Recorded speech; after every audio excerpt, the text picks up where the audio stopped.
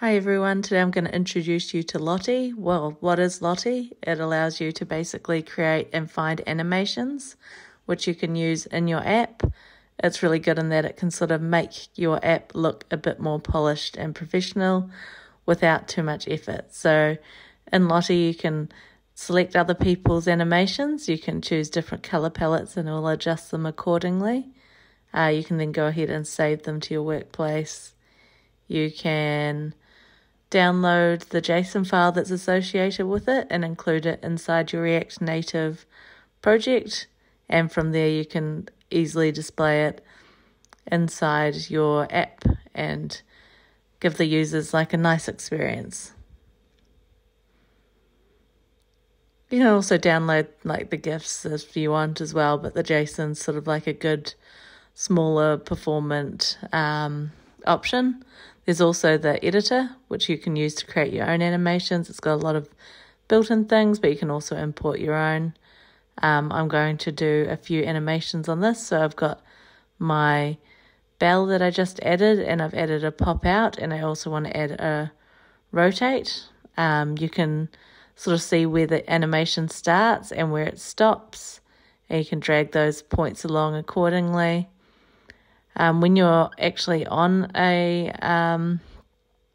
point, it will show you what percentage you're at, and like what rotation you're at, so you can actually edit that.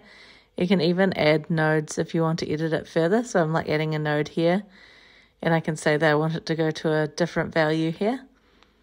So if I enter something different, then it will work towards that, and then it'll work back towards the other value. So I'm setting that I want it to go to 90 there. It's, starting at 0. And then I can change this as well if I want to. So I can have it spin back the other direction.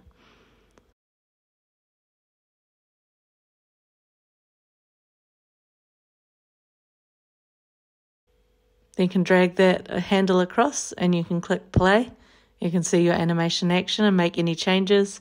You can add like more layers if you want different things animating. So you saw the animation I found in the other group of animations, and it was something that I could had a few different things going on. Once you've done with your animation creation, you can save and export. It's going to put it in a workspace.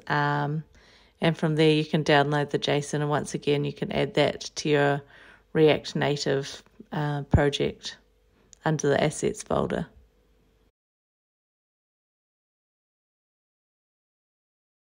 There are a few different things that are available on Premium, like an optimized Lottie JSON, but I think the free version is reasonably sufficient.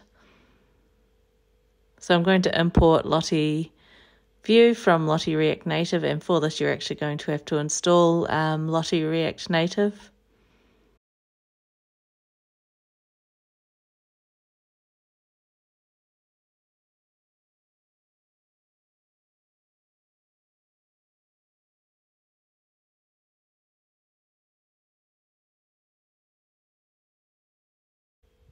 I'm going ahead and creating an animation constant, and that's going to use ref. The reason that it will do that is just so that it doesn't re-render every time it changes. I'm going to pass that ref to my Lottie view. It's going to help make my animation a bit more performant. I'm going to set the autoplay of my animation to true. I'm also going to give some style to my animation. So I'm just going to specify the width and height of my animation so it can display on screen.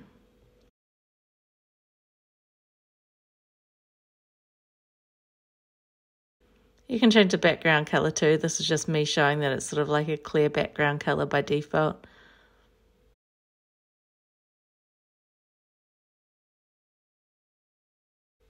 Once I've created my style, I can go ahead and apply my style to my Lottie view. I accidentally saved while I was in the middle of this, so it didn't work, but that's okay, it will work soon. I'm going to give that animation style to my Lottie view, and I'm going to provide the source for my animation. So for that, I'm going to go ahead and drag my Lottie files into this assets folder.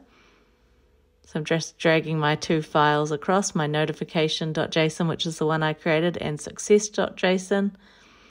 Sometimes you might find that some of them don't render perfectly. So it might be just maybe a more complex animation that might not necessarily render well on your device.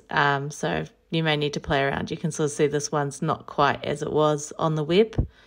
And that's a bit of a shame, but generally I've found reasonably good success. I'm going to go ahead and show you how it would look with my notification one. I'm also going to remove that grey background because it looks a bit ugly.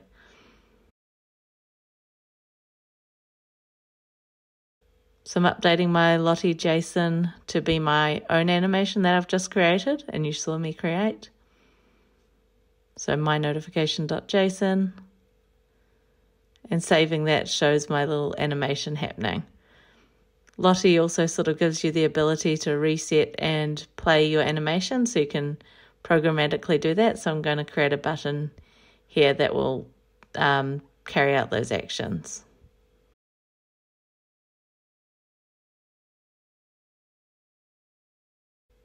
And call mine restart animation.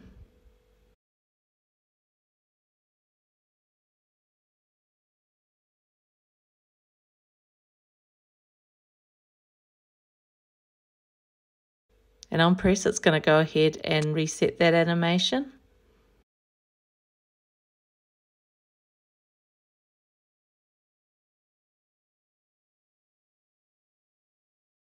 And it's going to also restart that animation. So it's going to call play. Cool. So now you can sort of see I can click restart and it will start again. And I can do that even while it's in the middle of animating as well. So you can sort of see when I click it while it's in the middle of animating, it resets. Hope you've enjoyed this tutorial today. If you have, please like and subscribe for more content. All my code will be available on GitHub.